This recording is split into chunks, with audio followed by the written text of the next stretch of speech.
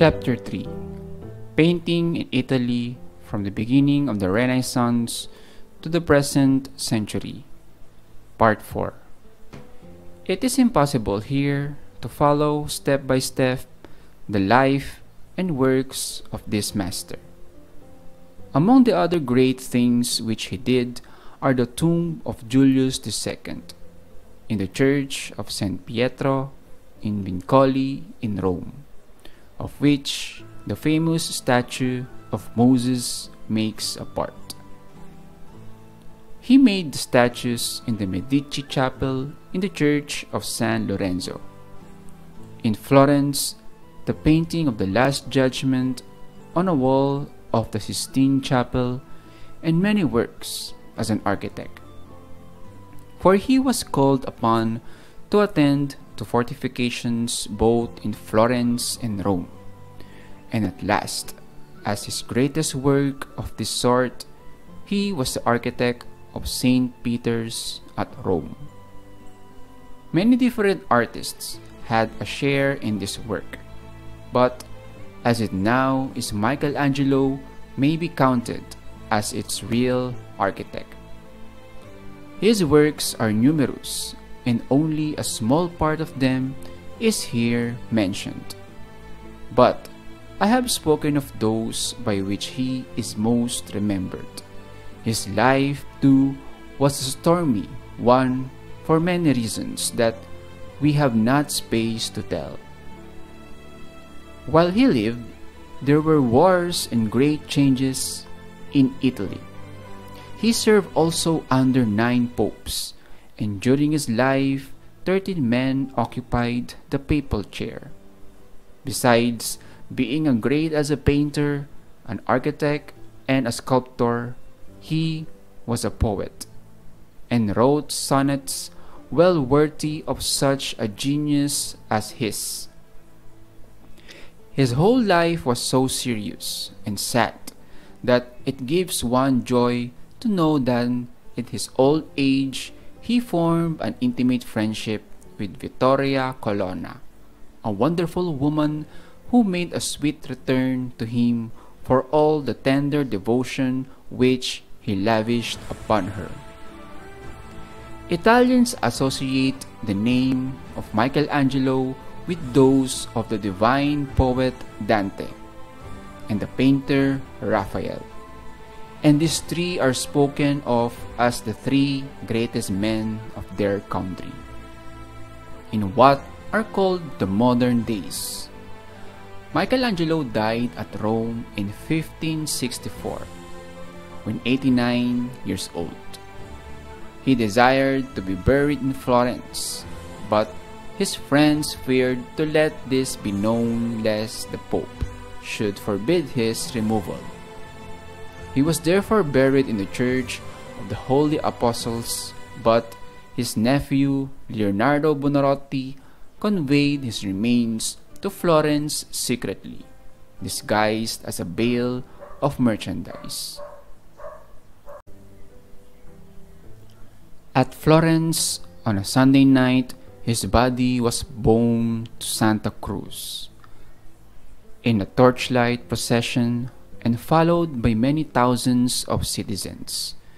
There, his friends once more gazed upon the face which he had not been seen in Florence for 30 years. He looked as if quietly sleeping. Some days later, a splendid memorial service was held in San Lorenzo, attended by all the court, the artists, scholars, and eminent men of the city. An oration was pronounced. Rare statues and paintings were collected in the church. All the shops of the city were closed, and the squares were filled with people.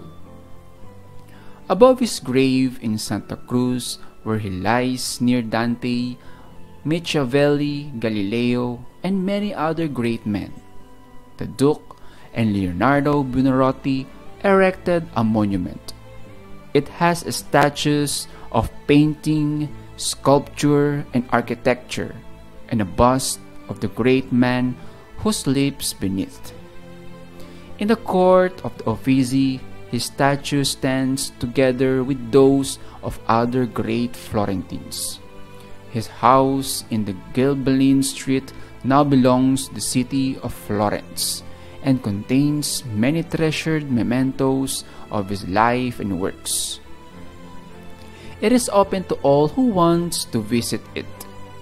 In 1875, a grand festival was held in Florence to celebrate the 400th anniversary of his birth.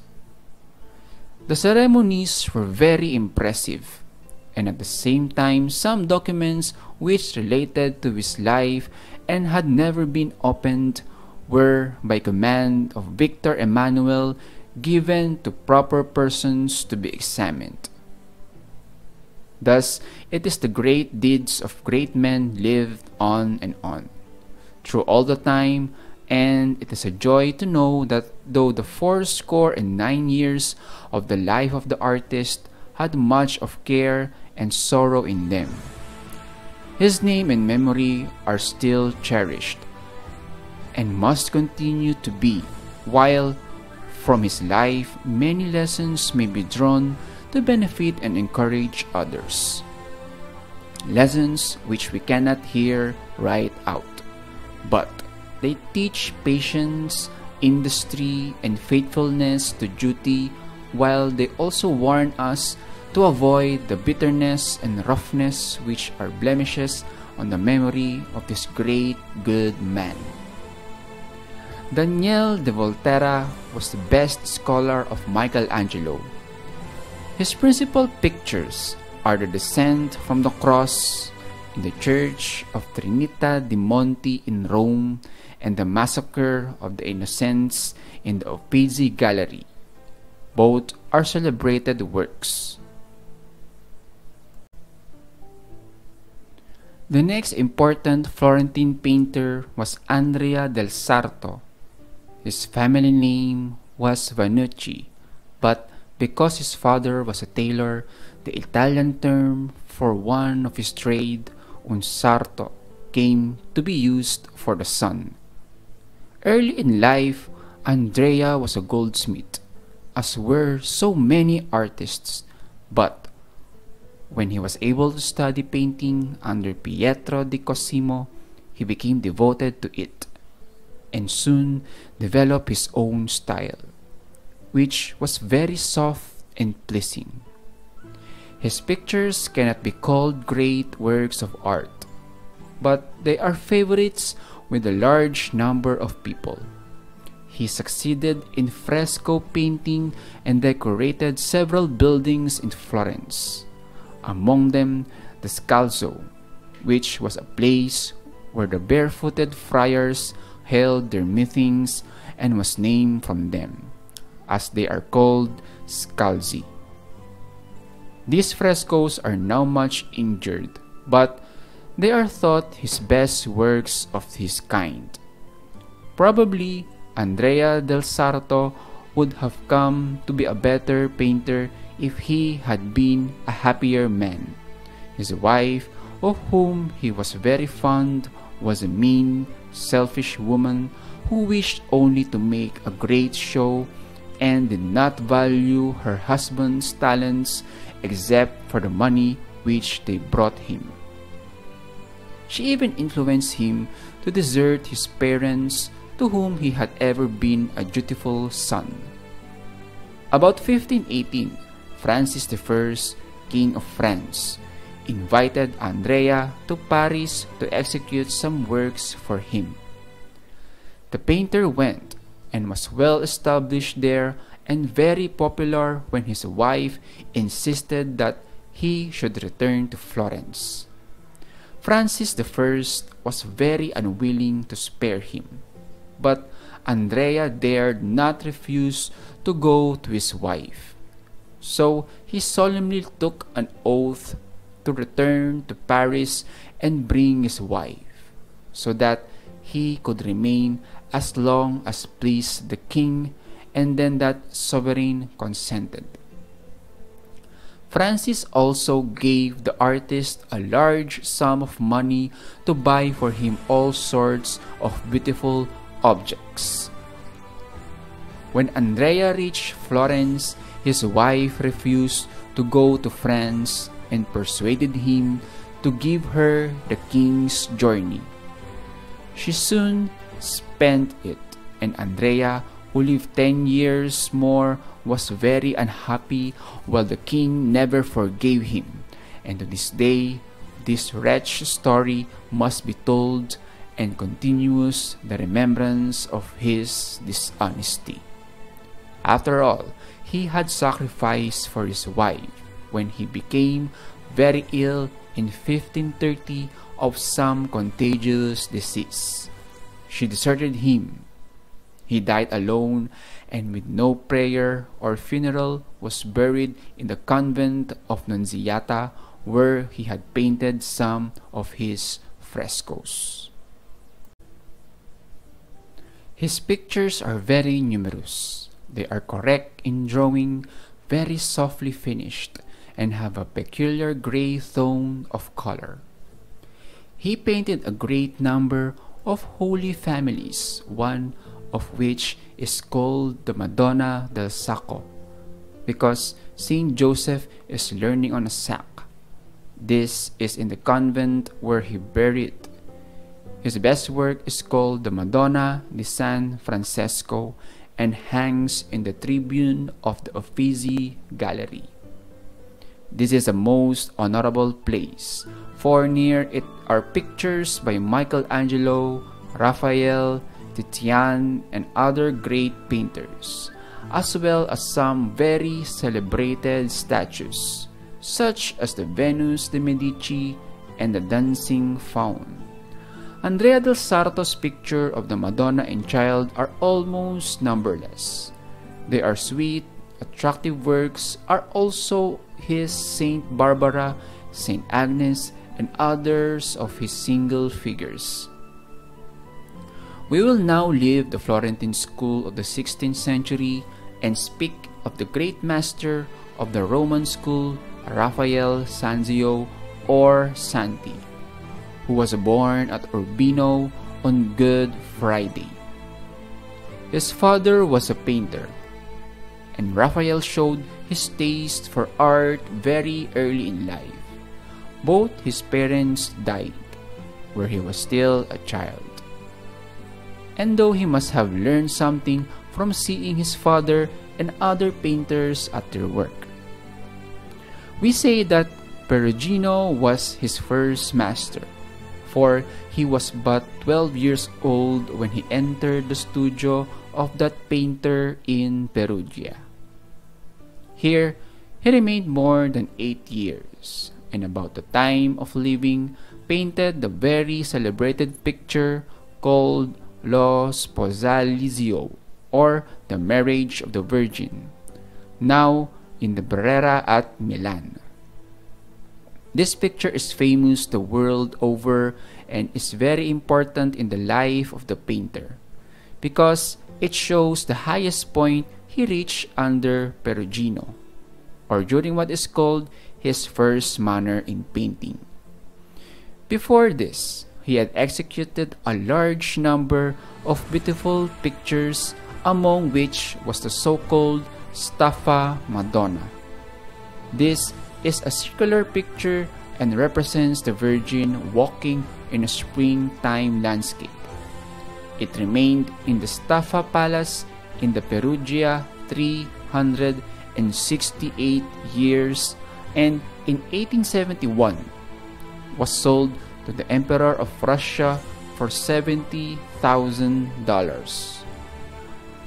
In 1504, Raphael returned to Urbino, where he became the favorite of the court and was much employed by the ducal family. To this time belong the Saint George slay Angie the dragon and the Saint Michael attacking Satan, now in the gallery of the Louvre.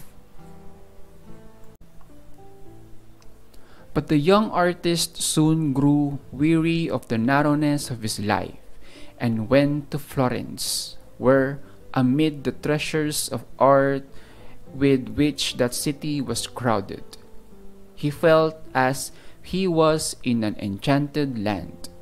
It is worthwhile to recount the wonderful things he saw. They were the cathedral with the dome of Brunelleschi, the tower of Giotto, the marbles and bronze of Donatello, the baptistery gates of Ghiberti, the pictures of Masaccio, Ghirlandajo, Fra Angelico, and many other older masters, while Michaelangelo and Leonardo were surprising themselves and all others with their beautiful works. At this time, the second manner of Raphael began. During his first winter, here he painted the so-called Madonna della Granduca, now in the Pitti Gallery, and thus named because the Grand Duke of Tuscany, Ferdinand III, carried it with him on all his journeys and said his prayers before it at morning and evening. He made a visit to Urbino in 1505, and wherever he was, he worked continually and finished a great number of pictures which as yet were of religious subjects, with few and unimportant exceptions. When he returned to Florence in 1506, the cartoon of Leonardo da Vinci's Battle the Standard and Michelangelo's Bathing Soldiers revealed a new world of art to Raphael.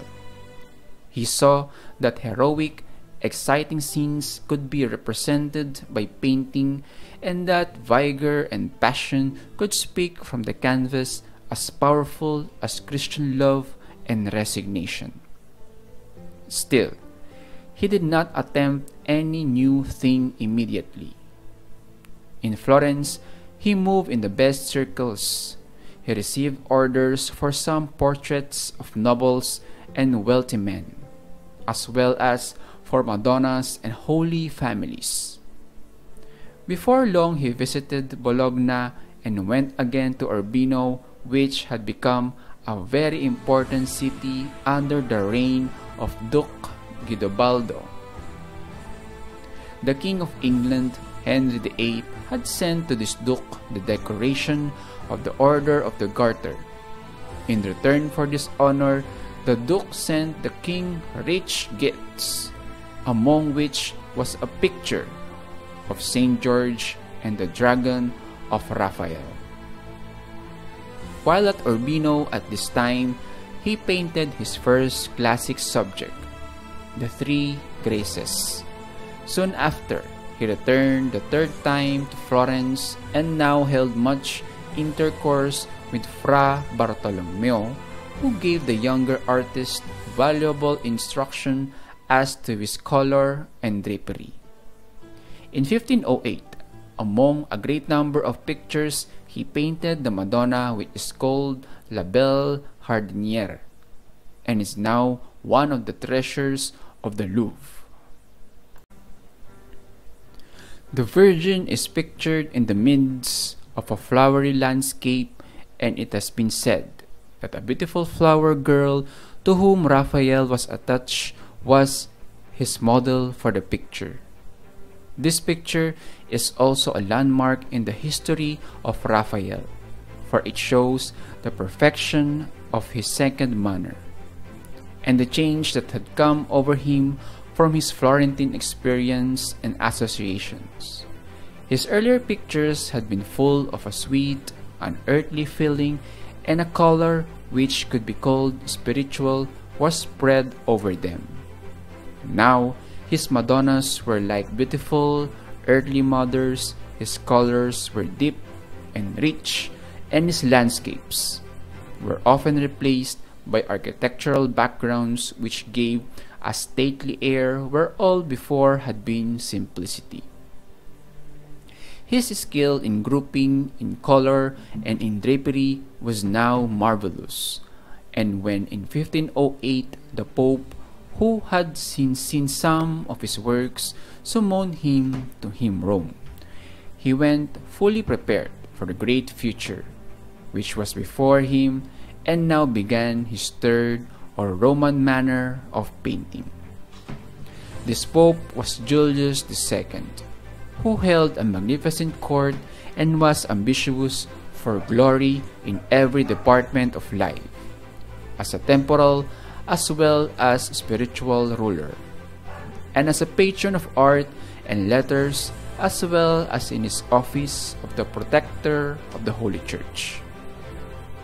He had vast designs for the adornment of Rome and immediately employed Raphael in the decoration of the first of the stanzae, or halls of the Vatican, 4 of which he ornamented with magnificent frescoes before his death. He also executed wall paintings in the Chigi Palace and in the chapel of the Church of Santa Maria della Pace. With the exception of a short visit to Florence, Raphael passed the remainder of his life in Rome.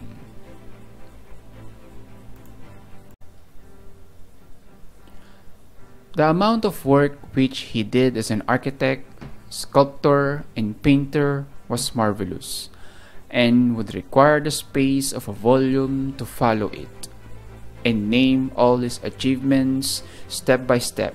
So, I shall only tell you some of his best known works and those which are most often mentioned.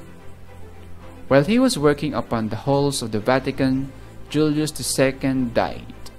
He was succeeded by Leo X, who also was a generous patron to Raphael, who thus suffered no loss of occupation from the change of popes. The artist became very popular and rich. He had many pupils and was assisted by them in his great frescoes not only in the Vatican but also in the Farsina Villa or Chigi Palace. Raphael had the power to attach men to him with devoted affection, and his pupils gave him personal service gladly. He was often seen in the street with numbers of them in attendance.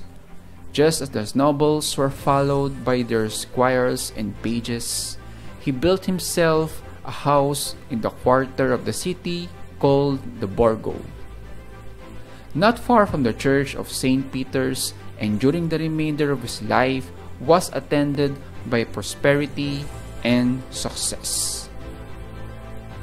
One of the important works which he did for Leo X was the making of cartoons or designs to be executed in tapestry for the decoration of the Sistine Chapel, where Michaelangelo had painted his great frescoes.